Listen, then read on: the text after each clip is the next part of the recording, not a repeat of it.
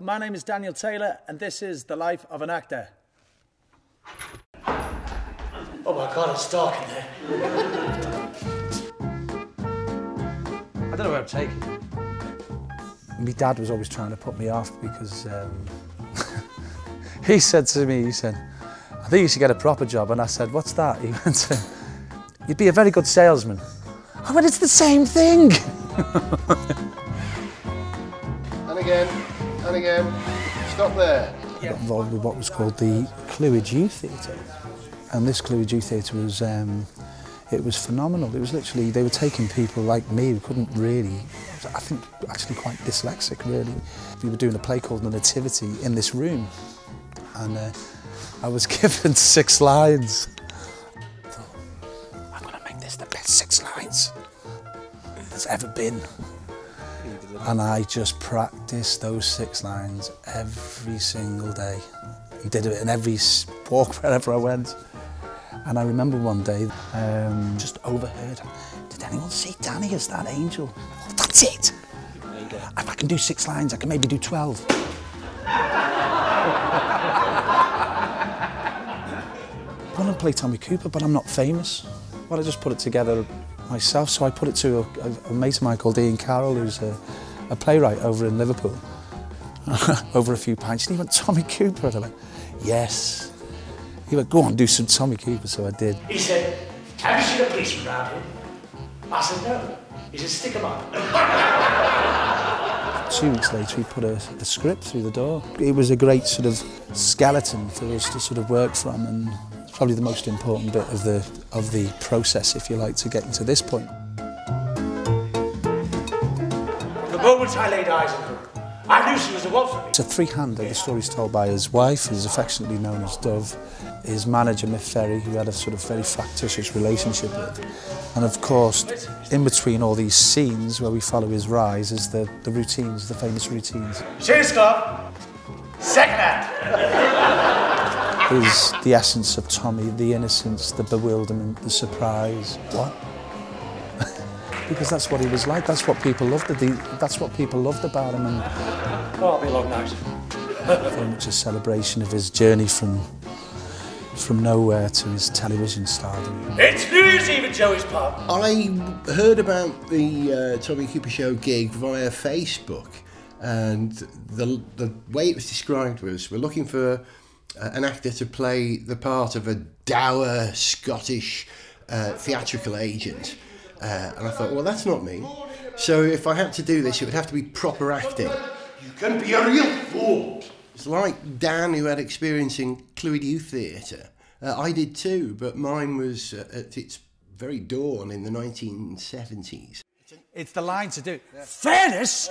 Yeah, that's right. Fairness? What do you know about fairness? Fairness? Don't talk to me about fairness. When I was about 14, 16 years old, I went off to do other things, so there was a 40-year gap. Anything I know about acting, I've either learnt from Danny and Sharon or Clwyd Youth Theatre, which I think is quite different to the classic stage school sort of, stage school's all prim and beautiful like this. And, you know, youth theatre's a bit, right, what do you want, you know, and that's a bit more me. More and more now, people are creating their own work, and that's what we, you know, I've always wanted to do that, and obviously being with Dan now, we've got the same picture in our heads of what we want, so it's brilliant, it's worked out really well. I just love being in theatres. I love the environment, I love the people that run them, how they're run, and it's really important that people realise that theatres belong to communities. This is where I got my grant from as well, and without that grant, I could not have gone to London to drama school. To bring this back twice is, I feel like I'm paying a bit of that grant back, you know. The huge amount of work that goes in, particularly from Danny and Sharon, who, you know, drive the van, load the gear in, build the set. Here's some programmes for tonight. Drove here, this is the day before last, brought all the set in on my own, and then went flying around sort of Flintshire. You know, and I went flying until sort of 9 o'clock at night. And that's 90% of the work. The show is you know, the hour and a half of absolute fun and pleasure that we get to have as a result of all that graft. We do everything as well, because everything is, you know, it's all in. It's the the props, the costumes, everything.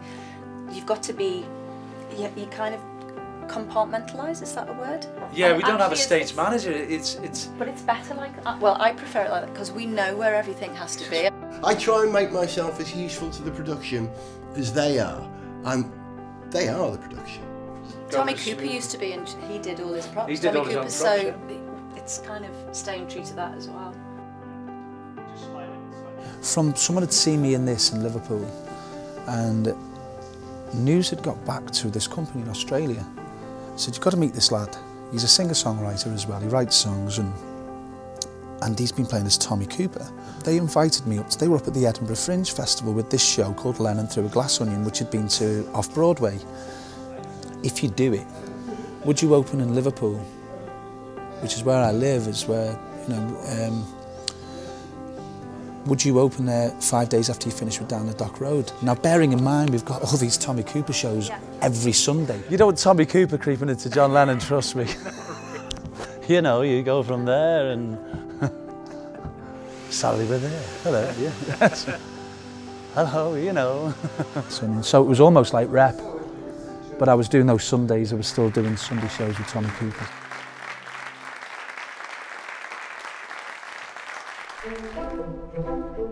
They're a really nice crowd, which was good. The pace was good tonight, which was it's key to this show. What's it like? You needed some more parts. 6 parts, 9 changes, because I changed back between characters a couple of times, and it all sort of happened tonight.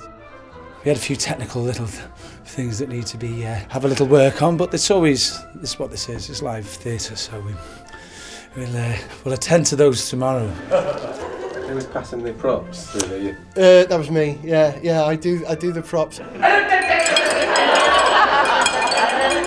I do the quick changes for Sharon as well. Take me to your heart again. Can I start again, please? Just do it. That's the worst thing. Don't act. I don't think. I'm trying. It's the hardest thing in the world. It's priceless, isn't it, ladies and gentlemen? And then I'll be going off to the States, New York, to do John Lennon. I've got the nose, you know.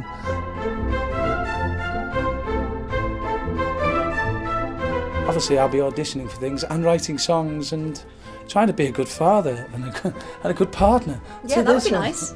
To That was one. very good timing, wasn't it? Perfect. She just, have I you just noticed? sneak. She's the gagger.